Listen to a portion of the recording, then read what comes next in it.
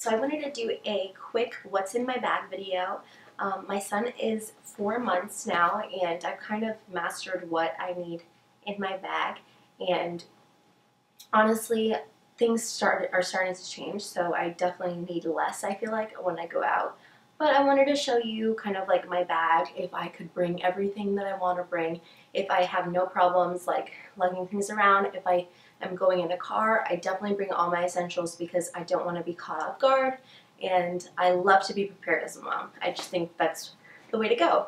So I use a Louis Vuitton Neverfull as my bag, and I use a Life and Play insert. It's called a ToteSavy, and it contains all the stuff really that I need, which is awesome because I can kind of just change bags easily. I'm going to start with what's in the outer pockets first. There's a big pocket here. I tend to keep some extra clothes in there. I haven't really refilled my bag or anything, so I'm just kind of showing to you as is. I keep some extra clothes in here, basically like a full outfit. I often keep a burp cloth or a bib. I'm getting stuck to this. I also have in a little baggie a little toy, chew toy because my son's teething, a little pacifier, and I just keep them in a baggie so they're sanitary in there. Honestly, you don't need like expensive holders or things if you have like sandwich bags. I have one of these no-touch thermometers. I think it's really important to travel with a thermometer. I don't want to figure out that my son has a fever when I get home if I'm out all day, so I just bring this with me. I also have some butt paste. It's for diaper rashes, and I keep that just in case on the go my son has a diaper rash. It's just a small bottle. I also keep some sunscreen in here because we were in Florida and we were out in the sun. I miss being in the sun. It's really cold in New York right now. In here I don't really keep anything.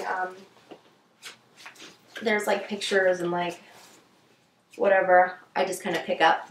It's more like a document section, but I don't have any documents. I guess you can keep the mail in there if you really wanted to. So now I'm going to open it up.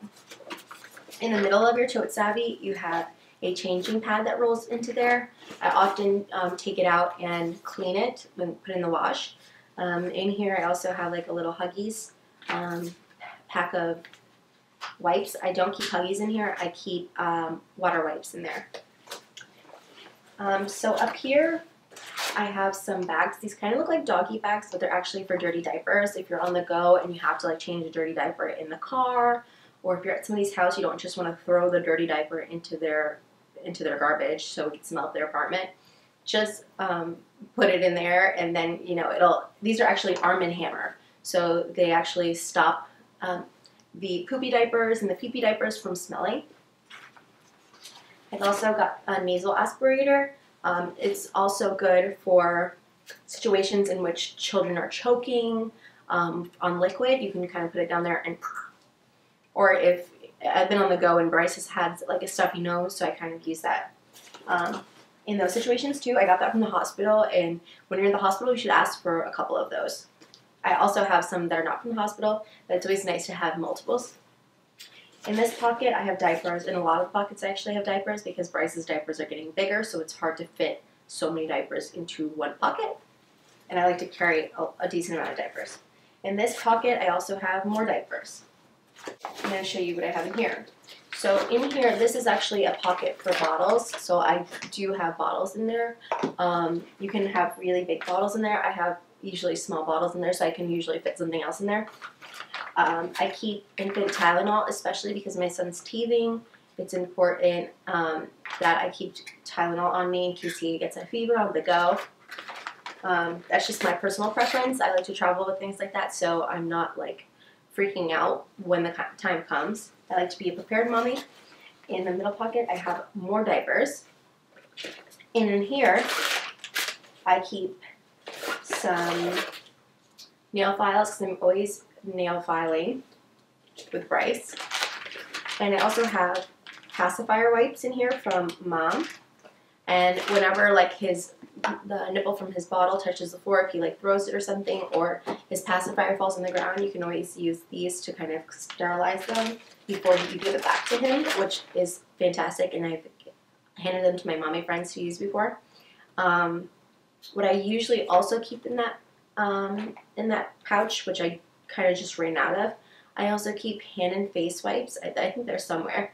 Hand and face wipes for Bryce, so that I don't have to use necessarily water wipes. I can use like to clean his hands. He's always chewing on his hands.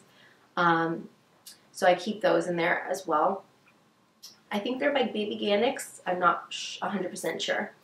And then I also keep toy and high chair wipes. So in case, you know, he drops his toys on the ground, or I want to wipe something down at someone else's house, or I'm going somewhere and I want to wipe something down, I use that.